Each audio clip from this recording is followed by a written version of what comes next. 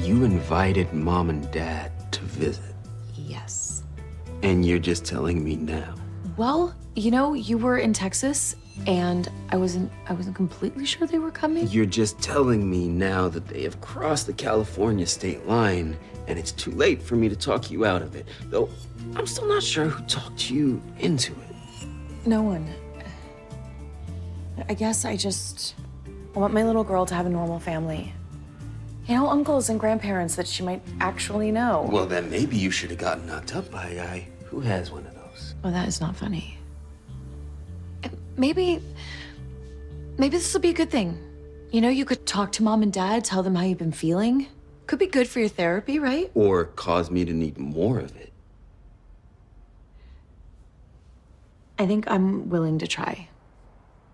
And maybe Mom and Dad are too.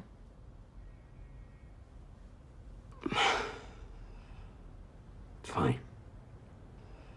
We're a team. Okay, a united front. You are not allowed to leave me alone with them. I won't, I promise. And don't worry, Chimney's gonna be there too. And Albert. Albert's coming.